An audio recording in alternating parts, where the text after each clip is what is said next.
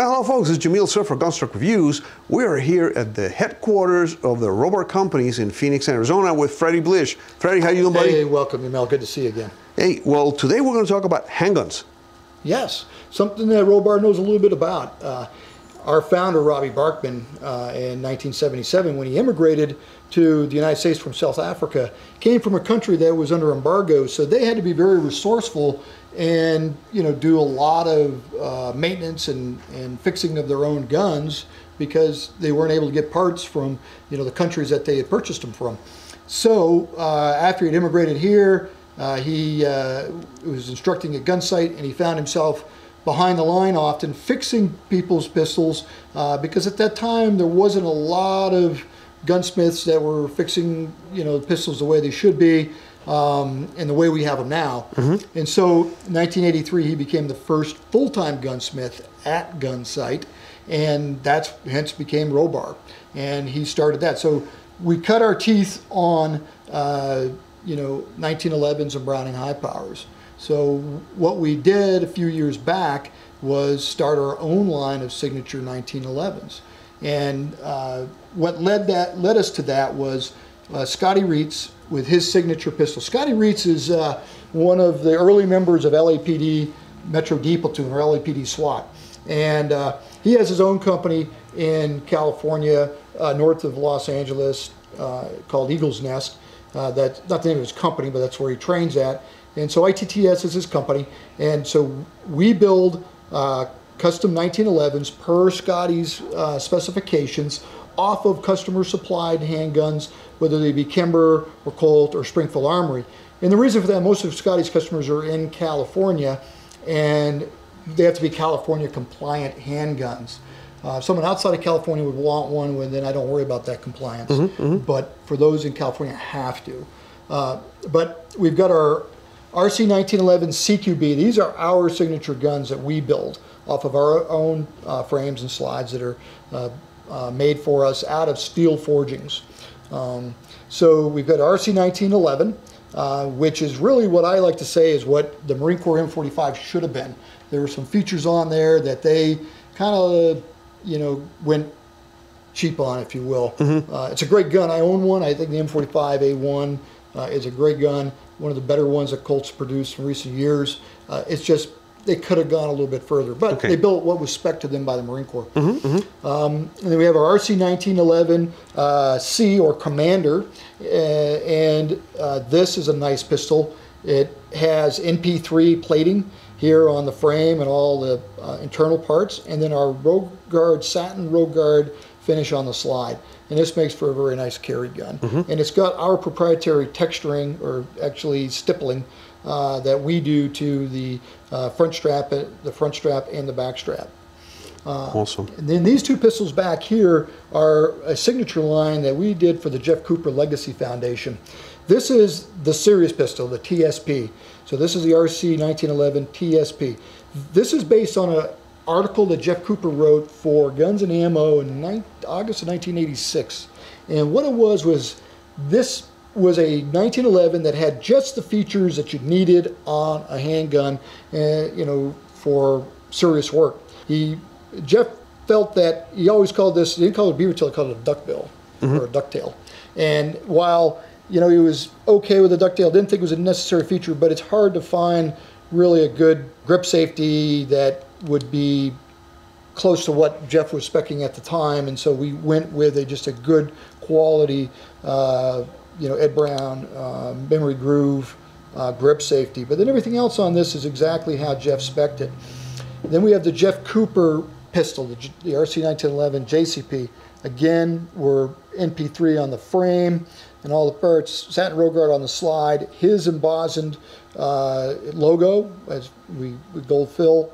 And the thing about it is the thumb safety. It's a low mount thumb safety that Robbie Barkman actually designed and would manufacture for those people that want the low thumb mount safeties. Mm-hmm. And so that is a feature that people like. Depends on the size of their hand. If they have smaller hands, they like that low mount thumb safety. Some of it is also a carryover from the days of when shooters would were transitioning from revolvers to 1911s, and they would cross their thumb over like this.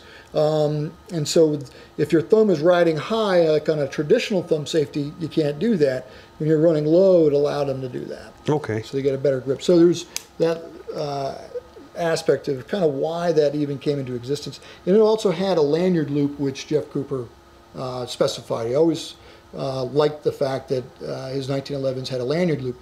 But what we've done is instead of having it protruding from the magazine mainspring housing, it is internal to it, so now it's much more protected and rugged because the metal ones that protrude can often get bent. Yep. So that was why we did that. That's awesome. The other thing after that, we kind of transitioned into Glocks. People don't realize that around 1987, Scottsdale PD came to us, Rick Furr, said, hey, got some officers with small hands, can't get them around a Glock 17 frame. He said, what can you do? And we did it. So we were the first to do a grip reduction, and then we began texturing. And in this, we've added a beaver tail right here, which looks like it came from the factory that way. And all of that is done by hand. We don't do stippling, we actually do texturing. Stippling is someone takes a hot iron and keeps poking holes like that. And there are a few, and I really can count 2 fingers, those people who do texturing or stippling that I would recommend. All the others, we get their work and we fix it with our texturing. We've got a nice high grip here, so you can get that finger up higher on the gun.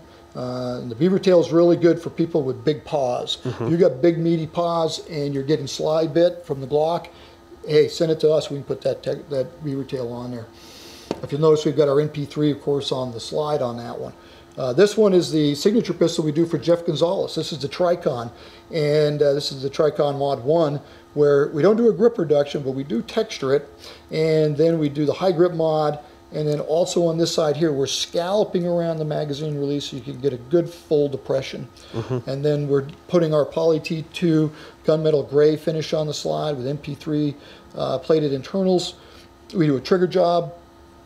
Put a minus connector in it that's also plated with MP3, and also then we put the Trijicon HD sights on there, and it's got a KKM barrel in it. Really nice pistol, and it's been a great project that we've been doing with Trident Concepts. I've got another Gen 4 Glock 19 here where we did the beaver tail, grip cut, removed the finger grooves, put an RMR on it, and also, you get your backup iron sights, MP3 on the internals, another really nice work gun. Here is a Glock 45, and we've added a beaver tail, but I want you to put your hand on that frame. I mean, it takes a frame that feels like you got a 2x4 in your hand and makes it feel really comfortable. Really comfortable.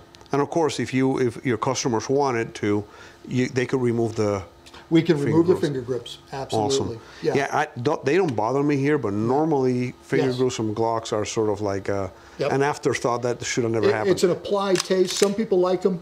I'm ambivalent. I go either way, but I actually, on all my Glocks, I've had the finger grooves removed. I prefer my fingers to go where my hand thinks it should go, vice someone else's hand. Okay. Yeah, that's a great idea. And this is a wonderful pistol. So I'm gonna have to bring one of my Glock frames out here. Yeah. And we'll take them right off. That's not a problem. The other thing that on this particular one, you'll notice these half-moon cuts. This was a suggestion by Louis Auerbach. And the reason for that was if the base pad had fallen off, which I've seen it happen, in pistol competitions, they've got a big base pad on there and it falls off, and then all the rounds found in the mag tube is still stuck in there. Well, now you can get in there to rip it out, and so that was a really good suggestion and feature for that. What people don't realize is that we don't just do Glocks, we do all polymer framed pistols. We've got a Springfield XD here that we've textured, and we've added a beaver tail. And the other thing on this one, I'd like to have you just dry fire that and tell people what you think about that trigger. And that is clean. Yeah. As you know, that one of the big failure points on an XD is the trigger. Yeah, we do a really great trigger job on the XDs. And it just cleans them up. Yeah, this is great. It's a great trigger pull. Yeah. Good for personal defense and competition if you wanted to. Yeah. It's great. And what do we have here? We have a car. We got a car, 9. We actually were approached by car about 4 years ago, 5 years ago, to do a kind of an upscale model, and then the economy kind of went south, and then we never really moved forward with it. But yeah, there's a lot of custom features that we can do on cars, from the texturing the grip to doing trigger jobs and plating or metal finishing the slide and the internals. And the internals, yeah. Awesome. And we've got another XD there, one of the 9s. Same thing, we've textured that one. And of course a Walther. The Walther PPK, again. This is PPQ, the big one. PPQ, yeah. This thing is gigantic. Yeah. And if you didn't work on this grip, this thing would have been even bigger. Absolutely. So this is a great improvement. Yep. And what do I see back there? We see a Beretta and a revolver. What we have is we've got a Beretta 92 A1, and this is a great gun. We went in, removed all, people may not realize that if you haven't touched a Beretta in a while, they've actually replaced a lot of parts that used to be steel aluminum with plastic. So what we do is we remove all of those plastic parts. We replace the trigger, the thumb safety, the lanyard loop, the magazine release. We just take all of those polymer parts out, replace them with steel or aluminum, where required, and then we go through, we do an amazing trigger job on this, as well as, we've coated this with our Poly T2, but we do it with Roguard. We can do it with our new Armalube. We've actually done that with our new Armalube. We can even crown the barrel flush with the slide, which looks really sharp, looks very nice. And then, again, this trigger job, I can't, compliment my gunsmiths enough. I want you to try that double action trigger job.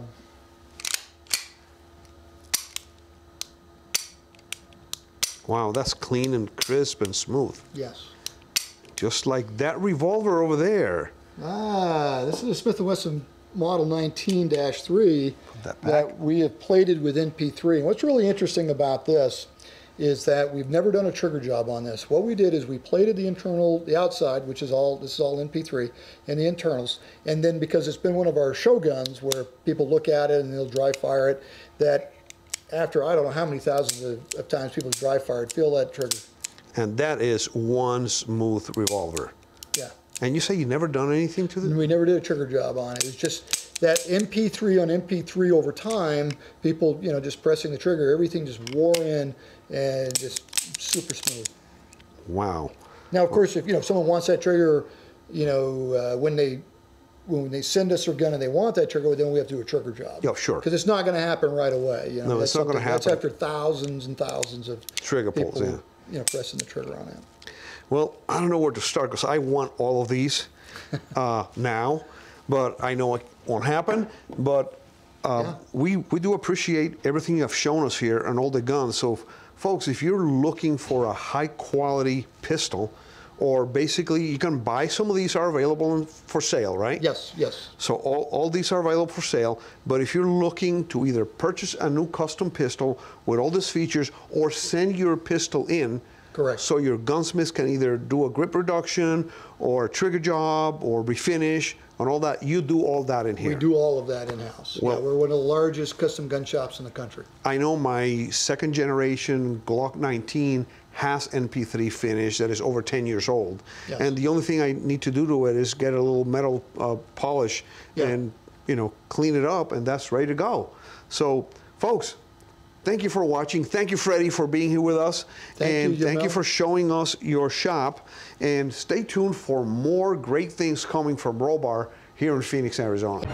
Thank you for watching Gunstock Reviews. Please visit our website at www.gunstockreviews.com for more exclusive content. Please visit our Patreon page at www.patreon.com/gunstockreviews.